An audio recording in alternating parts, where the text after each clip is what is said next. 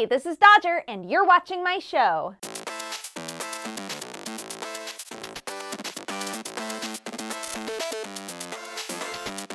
Three, two, one, ready, go. I am recording this episode really late at night because, okay, look, if any of you have ever used Duolingo before and wondered why the hecky hey they never added Japanese, they have Japanese now. So I was sitting there learning the numbers. They were learning Japanese numbers on my phone. Duolingo is super fun, I think, but I never, with any of those language apps, I never get very far. There's a point where sentence structure starts to get really difficult for me, and I'm like, I don't know what any of this, I don't know what any of this is anymore.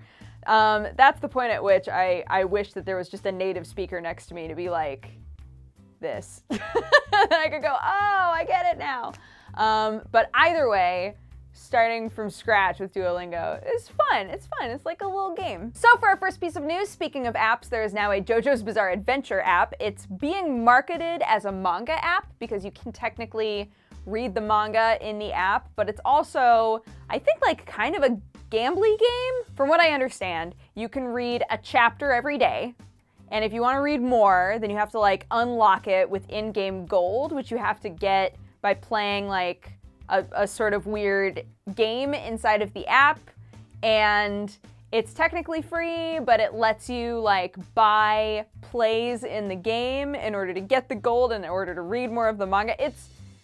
I don't know. Look, I know plenty of people who are super duper into JoJo's, so probably will get this regardless. But I don't know, to me, it seems like an app for people who are just super into JoJo's and just want more JoJo's stuff, you know? I don't understand how it gives you anything new, really? Like, if it was me, right, and I was on my phone and I read a chapter of the manga, and then it was like, you can't read anymore until tomorrow, you silly goose, or you can play our little weird game, I would just hop onto my computer and go to like Manga Here or something. You didn't hear that, kids. I don't read on the bootleggy sites. Yeah, the Jojo's Bizarre Adventure official manga app. So there you go. Man, is it ever, look, I love JoJo's, but is it ever kind of like shocking in the moment how into JoJo's a lot of people are? Like it's fascinating to me. It's fascinating to me how many people I know are super obsessed with Jojo's Bizarre Adventure. As a person who enjoys it just fine, but is not obsessed. And then I look on and I see friends who are super duper obsessed. I'm like, man, dang, JoJo's. There's something magical. There's like there's a hidden power in there, an infectious power that just gets you wanting bright colors and muscles forever in your life. Although to be fair, I would love bright colors and muscles forever in my life as well. So, you know what? We're all the same. We're all humans. That's what I've learned today. You might remember a few weeks ago we were talking about Miyazaki and how he's working on a new project, right? He was like, I'm done, I'm retired, I'm not doing it anymore. And then he said that he was gonna be working on a project, and then people started going to Ghibli and saying, are you guys doing the project with him? And the people at Ghibli were like, we don't even know if he's doing a thing. He apparently is officially starting production on his thing. It's real. He's starting production in October and he's looking for help. So if you're somebody who would like to go to Japan and work with Miyazaki on a movie, then like, maybe you should check out the link below. That's all I'm saying. Now, some of the people who are looking at the information on this are saying, wow, they're actually not paying people very much, like in comparison to what people that are in the industry would get paid at that level. So there might be a weird like, yeah, but you get to work with Miyazaki, right? Like, yeah, we're not gonna pay you as much as people would normally get paid at this level doing this job, but you get to be doing it with Miyazaki. So, which part of me says, yeah, there's value in that. And then the other part of me thinks that maybe, especially after the way that Ghibli responded to being asked about Miyazaki's project and seeming kind of defensive, like, we don't have to help him with, you know, he wanted to do this on his own, it's not us. It's me paraphrasing a very polite response to talking about Miyazaki from their standpoint. But I'm wondering if Miyazaki kind of like ran into some roadblocks in trying to get this produced, you know? So maybe he's sort of in this position where it's like, I really need help. You know, I want to hire people, and this is how much I can pay you. And if you see value in working on a project with me for that much, then cool. I also think that it's probably different from country to country, right? Like how much you would get paid for an animation job, let's say. I bet depending on what country you're in, that could be drastically different. So who knows? Either way, if you're an animator or a background artist and you want to help Miyazaki with his, surely this time, final film, then check it out. Do some research, see if there's any possible way you can go out there. Don't let your dreams be beams, kid. I didn't want to say memes. I feel like everybody's talking about memes nowadays. Tokyo Ghoul is getting a really gross cafe where you eat ghoul food. And that's basically it. Like every picture, look, they have to make a cafe for everything. I get that. A cafe where they're like, how do we make it look as much like you're eating gross people as possible? How do we do that? I'm like, we need to stop. Meals have names like Kaneki's One-Eyed Curry and Sukiyami's Eyeball Cheese Mousse. Don't do this to me. It looks like for the most part, the food is food that you would see in panels from the manga or images from the anime, right? So some of them are totally normal looking, and then the rest of them are like, but what if we just like splattered a lot of red stuff on there? Like you're eating people. I'm like, don't. But again, Japan really loves their really focused, specific cafes. They're so into that. And part of me I feel like one day when I finally go there, because I've never been, one day when I finally go to Japan, I'm gonna wind up in this weird vortex of just like all kinds of different cafes forever. But you know what? I will not go to the Tokyo Ghoul one. No ma'am, because I don't want to eat eyeballs. It's not on my list of to-dos. I did dissect an eyeball once though.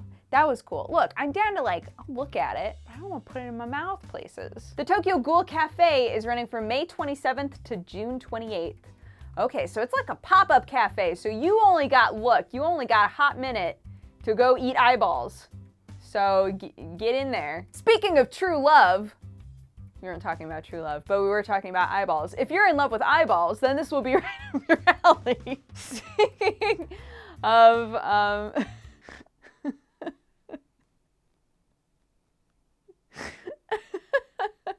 oh no, what a bad joke, wow. So some of you might have seen articles or even just the picture of a penguin that has a little cardboard cutout of an anime girl inside of its pen.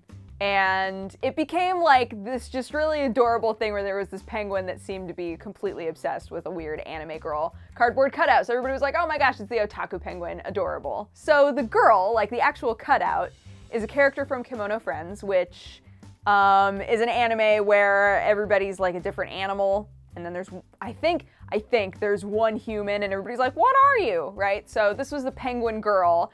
They put her in the penguin zoo like pen as a weird like merchandising press thing. And this one penguin, Grape-kun, became obsessed, like would not leave, like wouldn't leave this cardboard cutout alone, and it was adorable. So naturally, the girl who does the voice acting for the penguin girl in Kemono Friends came to visit Grape-kun, and they took all kinds of photos where she was like holding him, and it was adorable. Hulululu, that's her name. Oh my gosh, stop it. I guess after this collaboration with the zoo and Kemono Friends and all of this happened, they did like a big, I don't know, I just read this in an article just now. They did like a big talk about penguins and their mating habits, like because people were like, what is this? So I think that's also adorable. Look, I'm just gonna keep using the word adorable because it's so cute, and this poor penguin is in love with a cardboard cutout, and that is sad. And I also, just as a last thing on this topic, I have to say, he didn't look nearly as excited to be hanging out with the voice actress, so I think maybe he's only into 2D. And as a final bit of news, any fans of Fairy Tail might be very sad to find out that there will only be 2 more volumes of the manga before it comes to a close. Fairy Tail has been going for a while now. It's one of those really long form, sort of shonen battle stories, you know. And even though that announcement was made, Hiro Mashima, who is the mangaka for it, went on Twitter and was like, don't worry, y'all. I got all kinds of projects planned with the Fairy Tail characters. So I kind of appreciate that there wasn't like a lot of time, because it feels like, I don't know, with situations like Naruto, right? They kept saying, oh, it's gonna end, it's gonna end, it's gonna end, and then they wound up doing, you know, a sort of different series follow-up, so it didn't ever like really end. And we were under the impression it was going to. So it's kind of, I don't know, I guess I should be in the center here. I guess I should be in the center because I'm doing my opinions now. Not that that's always the way that I do things, not that I stick to that as like a general rule, but I felt weird still standing there, okay? Anyway, I don't know, I like that the second that it was announced that the manga was going to be ending, that Hiro has always been a very, like just really interactive with the community and just works really hard, you know? So it was nice to have Hiro immediately say like, yeah, the manga's gonna end, but I have lots of other projects planned, and it's not, you know, that's not the last story you're gonna hear about the guild or anything like that. It is going to continue. So didn't really allow for any kind of time for people to be like, oh my god. I've had an on and off romance with Fairy Tail. There are some times where I'm like, this is good, I like this. And other times where it's just not, it hasn't really snagged me, you know? Sam has always kept up with it. He really likes it. But even for him, there are some arcs where he's like, oh my god, can this just, ugh. So maybe ending the manga and starting some new projects, but still in the same world, maybe with the same characters, will breathe some new life into it and give, you know, new ideas, new fun stuff. So we'll just have to see. But anywho, that's been my show. Thank you so much for watching. If you have a positive or a negative response, feel free to leave it in my comment section. And if you would like to watch my streams, you can find them at twitch.tv/dexbonus. Thank you all so much for watching today. If you are watching this before the weekend, then keep an eye out for me at MomoCon if you are there. And I'm gonna be doing some panels with TB and Jesse, and I'm gonna be there all weekend. So if you see us, please say hi. We'll be doing a signing, all kinds of stuff. And we would love to, you know, see you guys. So anyway, have a lovely rest of your day. I'll see you guys next time. Bye-bye. Mwah.